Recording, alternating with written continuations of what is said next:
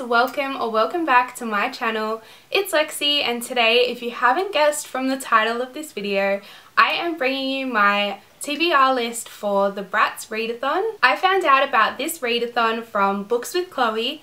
I will leave her YouTube channel just here and in my description as well. And I thought that this would be such a fun readathon to participate in for the month of September. So if you cannot tell from my inspired makeup look, I did go with Team Yasmin. Yasmin here. She was always my favorite Bratz doll growing up, and I just think it would be so fun to complete these reading challenges. I don't think that this TBR is too ambitious. I do think it is doable. I just have a lot that will be going on in September, so hopefully I can prioritize reading these books. So stay tuned if you would like to see what books I will be reading for this challenge. I will also leave a link down below to the Instagram page for the readathon. It has all of the challenges there. There's Sasha, Yasmin, Chloe and Jade to choose from. I haven't decided yet if I'll be reading the group book. I just feel like pushing the readathon to 5 books plus another book that I want to read that month might be too many. But let me know down below what I should do. Now without further ado, let's jump straight into the books and the prompts. The first prompt for Team Yasmin is Pretty Princess, inspired by her nickname. And the prompt for that is to read a book with a crown on the cover. I've chosen to go with Four Dead Queens by Astrid Scholte. Now this is a book I've had for over a year on my TBR and I have not read it. So I am super pumped to get into this one. I did actually pick up my copy at Supernova 2019, so it is signed by the author as well. And like I said, it's super embarrassing that I haven't read this yet, but hopefully this reading challenge will be the perfect time. It's basically a YA fantasy that follows a main character who has to save the kingdom after 4 of the queens end up dead. I think this book will be right up my alley and I'm super excited to read this one. The next prompt is Latinx, which is obviously inspired by Yasmin's heritage. And for this book, you have to read a book by a Latinx author. The really good thing about the Instagram for this readathon is that they do give you recommendations for each of the prompts. I did not already own anything by a Latina author, so for that one, I've actually decided to swap it with the challenge for Sasha to read something by a Black author.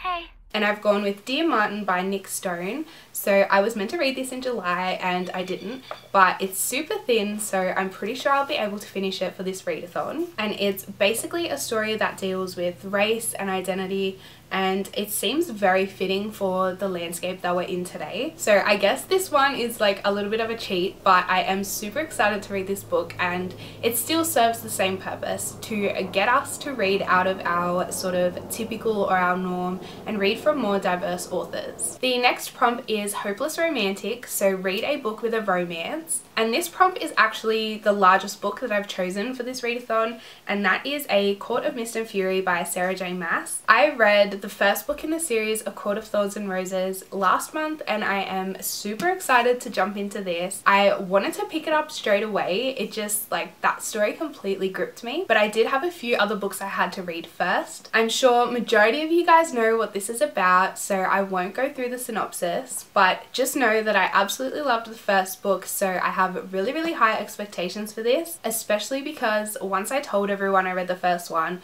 everybody was like, wait till you read the second one. So I am super keen for this. And the final prompt that is specific to Team Yasmin is to read a book with an animal on the cover. I really wanted to include a graphic novel in this readathon because they just help me feel so much more accomplished. This one might be a little bit of a stretch, but it is Amulet by Kazu Kibuishi, and it has a rabbit on the cover. It also has an unidentified creature down here, so I feel like it's the best one that I could get away with. And this just has such a stunning art style. I'm so intrigued to read this. I picked this up in like a 2 for $25 sale at one of the bookstores, so why not read it for the Bratz challenge?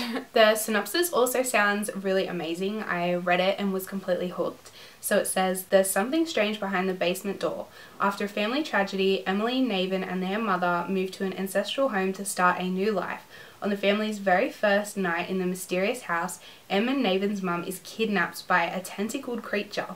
Now it's up to Em and Naven to figure out how to set things right and save their mother's life. This sounds literally so good, and if anyone has read this, let me know, because there's a whole series out that I've noticed recently and I am really interested. And the final prompt for everybody that completes the challenge is to read the group book. Group book is The Henna Wars, and I'll pop it up on the screen now. It is something that I've listed as one to read on my Goodreads, but I haven't got around to purchasing it yet. That's why I said I'm unsure if I'm going to read it, but let me know down in the comments if I should push myself and try and finish this one as well. I do also want to mention another book that I want to read during September is The Night Circus by Erin Morgenstern. Wow, this is a lot for one person. And this is for the Bookish Bean Co. book club. I'm a rep for the company The Bookish Bean Co., so you can use my code LEXY10 for 10% off all your purchases. And the lovely girl who runs the store also runs a book club, and this was the chosen book for the book club. I did already own it, so I really do want to read it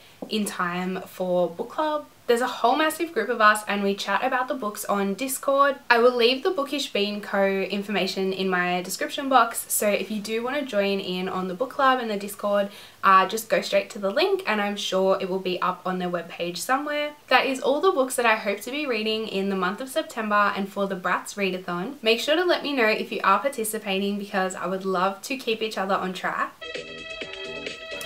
And once again, don't forget to like and subscribe if you haven't already. I appreciate every single one of you, and I will see you guys in my next video.